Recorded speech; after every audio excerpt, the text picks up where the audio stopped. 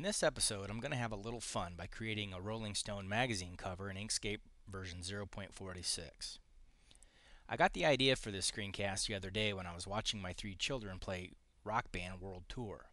Unfortunately, I hadn't had time to make a nice band-worthy group photo of the three to use in my project, so I thought, what the heck, I'll just make a spoof cover of what I would like to see instead. I was able to find an Adobe Illustrator image of the Rolling Stone logo, which I converted to an SVG file. For those who would like to join in on the fun and make your own personal magazine cover, then I have provided the logo for download. Go ahead and make yourself a rock star. Okay, let's begin. The first thing I'm going to do is go to File, Document Properties, and I'm going to set my document property up for US letter, portrait, and I'm going to set it for inches. If that's not the correct magazine size, it really doesn't matter. This is just for personal use anyways. Okay, and what I'm going to do next is draw a rectangle the same size. Change that to inches here. And I'll make this 8.5 by 11. And I'll center that on my page. Okay, we'll zoom out just a little bit. Okay, now what I'm going to do is bring in the background that I'm going to use for my magazine cover. And it happens to be a Les Paul image of a guitar, and I'm using a JPEG. It's pretty high resolution, okay? So what I'm going to do is duplicate this background, and I'm going to change its opacity just a little bit. We'll put about a 75 in there. Let me zoom in here. And what I'm going to do is just clip the image. Looks pretty good. And we'll move this back to full opacity.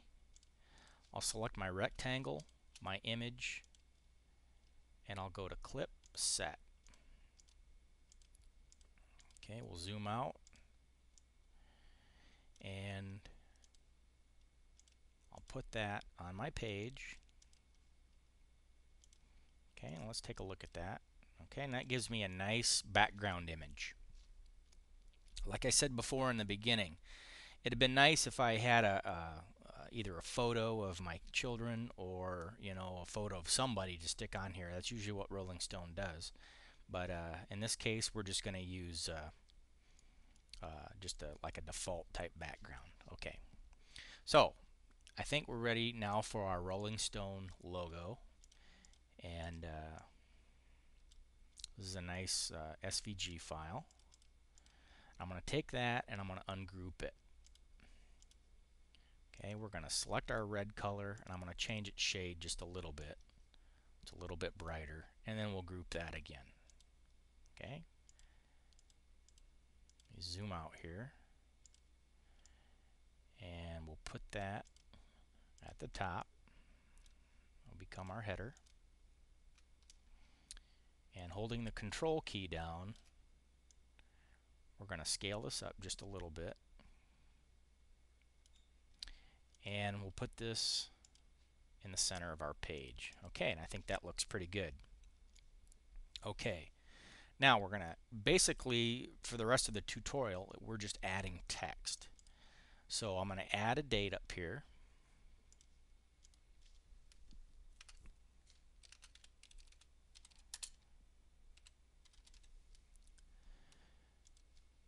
And let's see, we'll probably pick a Free Sans.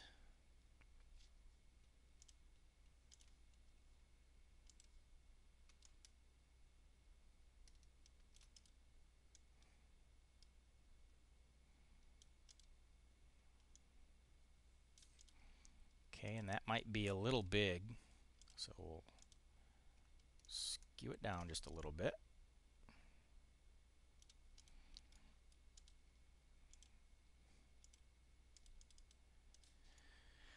Okay, and let's add some more detail. Usually on magazines there is a barcode, so we're going to go to Effects, Render, barcode. And it doesn't really matter what you put in here for the barcode data. I just put 12 digits in there. I'm just going to hit apply, and you get that nasty little message. But it does work. Whoops, I hit it again accidentally. That's okay. We'll just delete the one we don't want. Okay, and that gives us a barcode. What I'm going to do next is draw a rectangle. And I'm going to put that behind the barcode.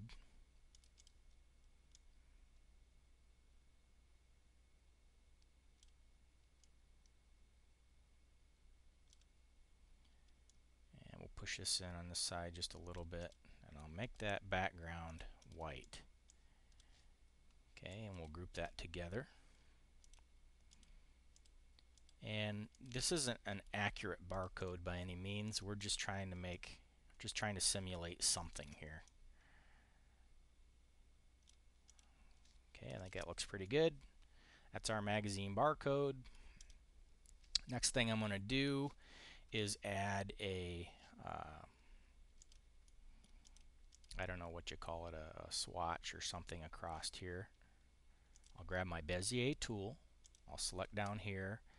And I want to select this about 30 degrees. You can see down on my status bar that I'm holding my control key down and I'm going up every 15 degrees, I believe. Or maybe it's 10. Depends on what you have set in your document settings. Okay, and we'll go down a ways and we'll get this shape like this. Okay, we'll move this up just a little bit. And I'll make that red. I'll remove its stroke. Okay, and now we need to get to that gray image behind here. So on Ubuntu, what I'm going to use is the Super Alt key. In Windows, you just hold the Alt key down and you select your background image. And hopefully that'll get me to, it says right here that I've got the image selected. So we hold the Alt key down again and we get the rectangle behind it. Now I'm going to right click and duplicate. Okay, and if you've done it right, you'll get a gray rectangle. So we're going to select our gray. We'll select our red. We will go to path, intersection. Okay, that'll cut that right there. And we're going to put some text there. So we'll just make up something. We'll say Inkscape 0.47 preview. And we'll center that up. We'll go to our text tool, text dialog box, and I'm going to go about 120 here and hit apply. And I'm going to go with an impact font. And normally I don't like using the impact font. It's overused. It's not a great font, but for the case of this magazine, I think it works just fine. So we'll make that bold italic. And holding the control key down, I'm going to rotate this the same 30 degrees.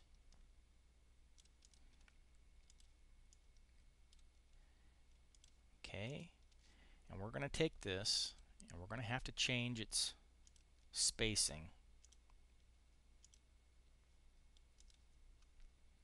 and its size. I'm holding the control key down, change its scale. Okay, I'll do it some more. Okay, now that I think that's close enough, what I'm going to do is go back in and change its spacing again, and this time we're going to go 120. I'm just going to eye that. I think that looks pretty good. Okay, I'm going to make this white, right click and duplicate, make it black, and we'll push this down just a little bit and push it back. Okay, if it's a little too extreme, we can zoom in a little closer.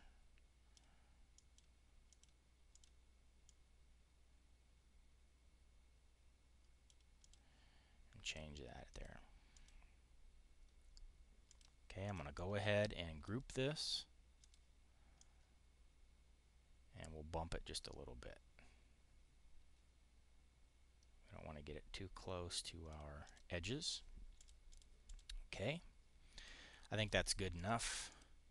Now again, if you're going to do a really professional job, there are about 100 different ways of making drop shadows in Inkscape, and one of them would be to make a filter, an effect filter, and you could set up a couple different drop shadows to use on different texts, and that way your drop shadow is consistent for each text that you're going to be using. But here we do things quick and dirty. That's my way. Okay, so we've got that part.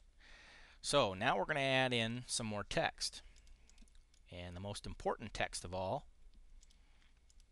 is the main feature of this magazine.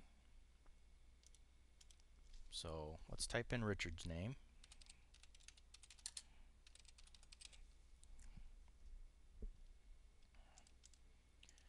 Okay, and we're going to change that text to impact. We'll just come in here, select I.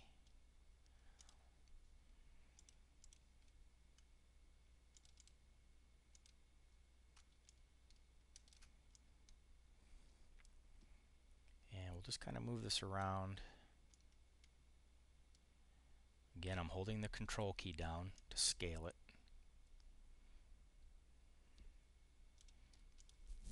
Okay, I think that looks pretty good. Let's bump it down just a little bit more.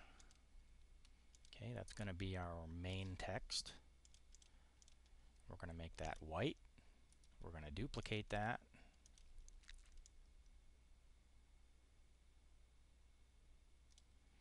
And we'll push this back a bit.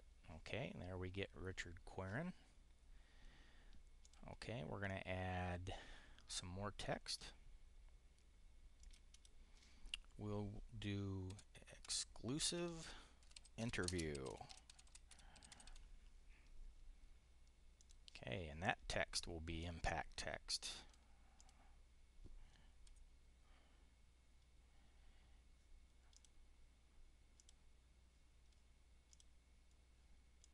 Okay, and we're going to make that text red. We're going to scale that up just a little bit.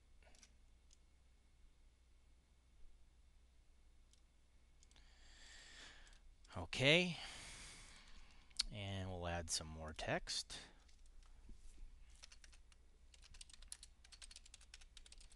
Let's see, what do we want to say? Let's back this up.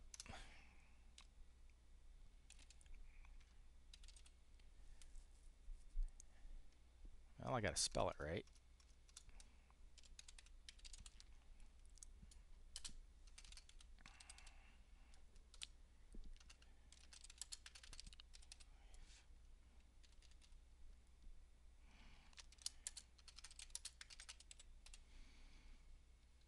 Okay, how Inkscape saved his life and his pony. That's brilliant. Okay, so this time let's go to a free font here. Let's find Free Sans. We'll make it bold. Apply.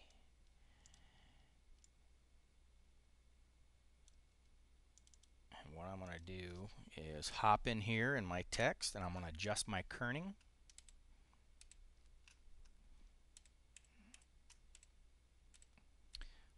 Again, I do that by double-clicking on my text, selecting where I want my cursor to be, and I hold the Alt key down and then the arrow keys.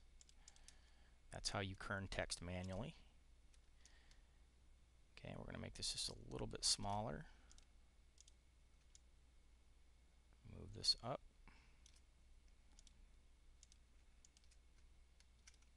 Select both of these, holding the control key down, and I'll just move those down just a little bit. Okay. Richard Querin, exclusive interview, how Inkscape saved his life and his pony. Richard is a big horse lover. Okay, let's add a little bit of a description up here.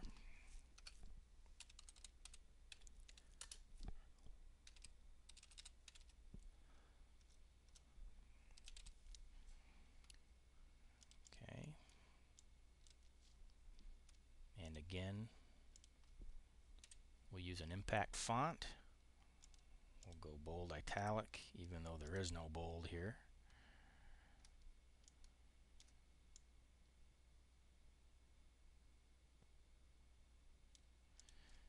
Okay, and I'm going to change that text color to white.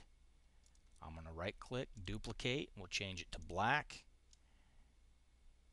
and we'll give that just a little bit of a drop shadow too to make it stand out.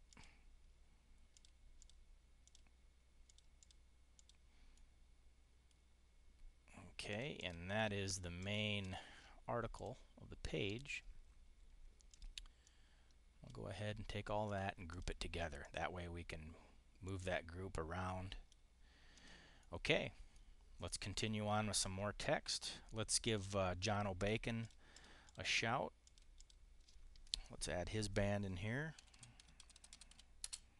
If you want to call it a band, band of one.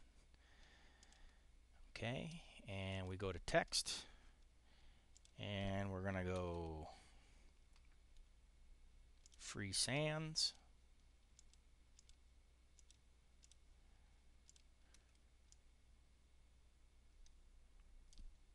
Make this a little bit bigger.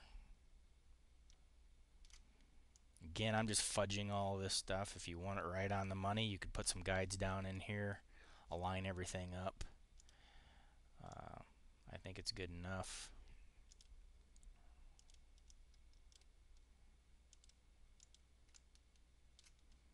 I'm going to make that white. We'll right click on that and duplicate. We'll make that black. Okay, we'll give that just a little bit of a drop shadow. And we'll add some more text.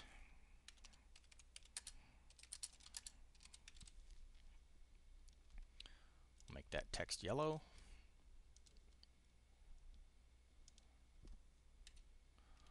Find our free sans.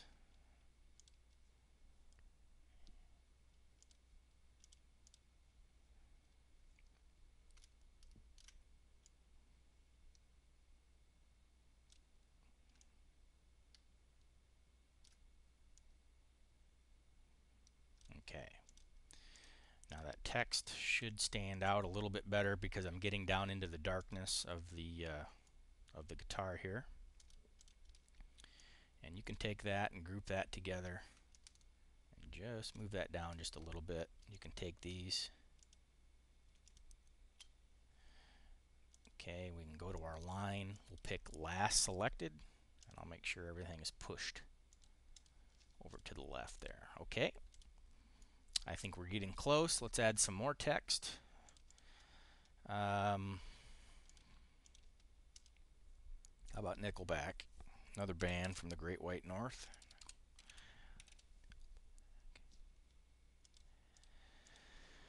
Okay, did I spell that right? I tend to make typos as I get tired.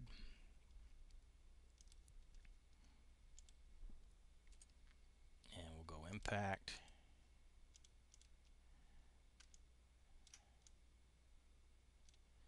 I don't want to make this too big on this side.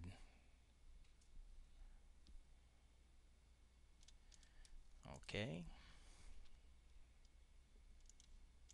We'll type out some more gibberish.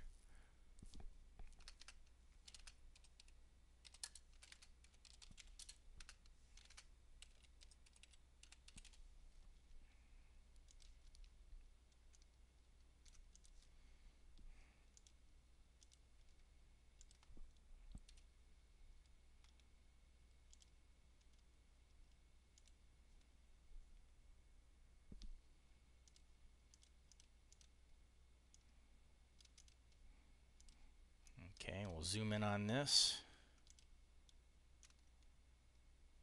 I'll skew that down just a little bit. Again, I'm holding the control key down, yanking on this handle. Okay, I'm going to make this text white.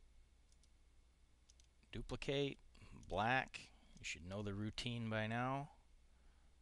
Make that stand out a little bit. We'll drop its level back.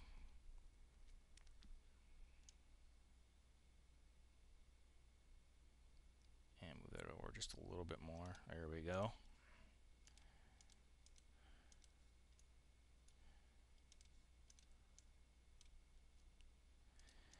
Okay, we'll group that together, and let's type out some more text here. We'll put in another stellar band, Loverboy. These are all Richard Quern's favorite bands. Okay,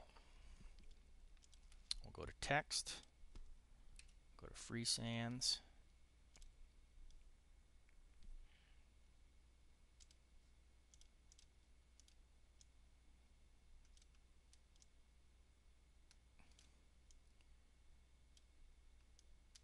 I got a picture of Richard somewhere with his red headband on. Big Loverboy fan. Okay, let's move this down just a little bit.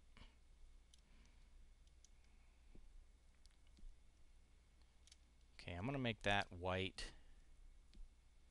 Again, duplicate, black. I'm not getting too crazy with our fonts here because I want some consistency in the magazine cover. Okay, and let's type out some text.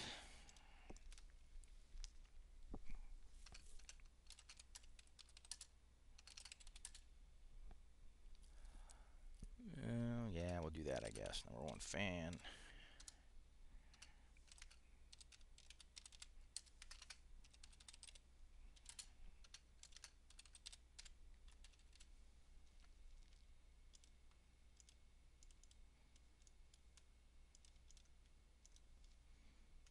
When you get as famous as Richard, there are perks. It's awful lucky to meet some of these guys. Okay.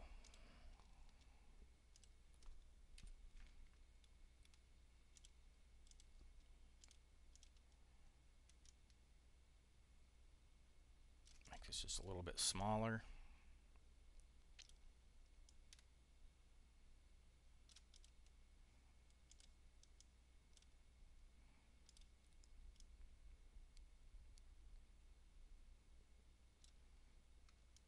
Again, I'm just kind of doing this by eye.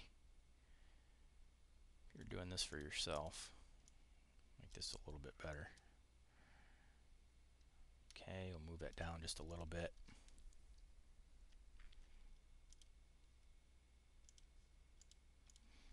And we'll go ahead and make that yellow so we can see it. Okay, and I think we're getting close. Let's add some more text. This time I'll leave Richard alone.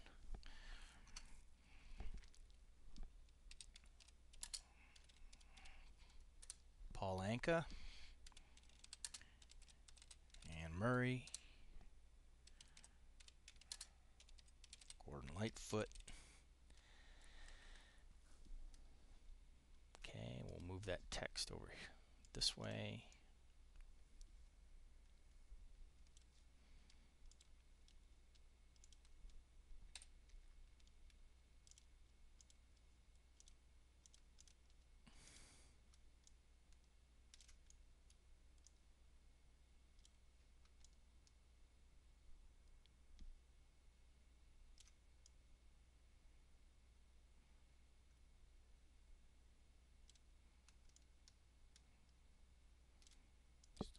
Smaller. I don't make this too big.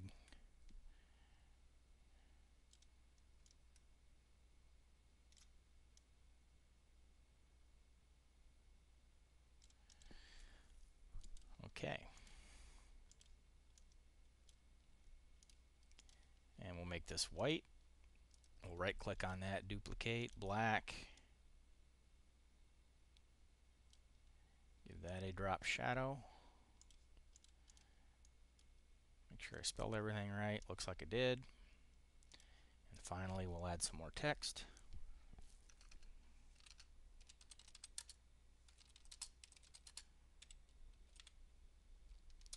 And I need to spell that correctly.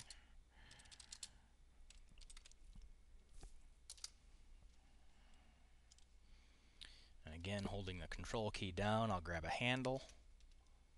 Make that text red. Do Free sans bold.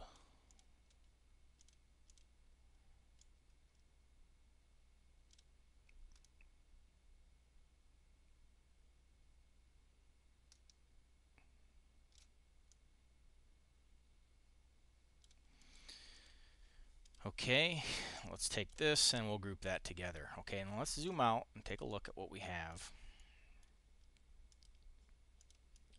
Let's adjust this a little bit and drop this down. Let's take our nickelback stuff, move it up a little bit. Okay, and that is our Rolling Stone magazine cover. Now, this is awfully close to desktop publishing. Okay, again, if you saw my last episode, I think it was episode 77, I covered some real basic desktop publishing. Well, this is kind of the same thing. Typically, people can use InDesign or the free Scribus, my personal favorite, to do this type of thing. But Inkscape can do it too. And you know, a project like this is awfully fun. One of the ideas that I had for my kids, I wanted to do a black and white Rolling Stone cover like this and put it in a frame and just hang that on the wall. Just kind of make it look like they were in a band together. I thought that would be a fun little project. But that is basically our Rolling Stone magazine cover. Now again, this is Rolling Stone's logo, so please, you know, if it's for personal stuff, that's fine. Don't try to sell this type of stuff. You might get in trouble with Rolling Stone. But I think we'll be okay since our videos here are free. And for personal stuff, I don't think it does any harm. So thank you for watching. I'm Heathen X.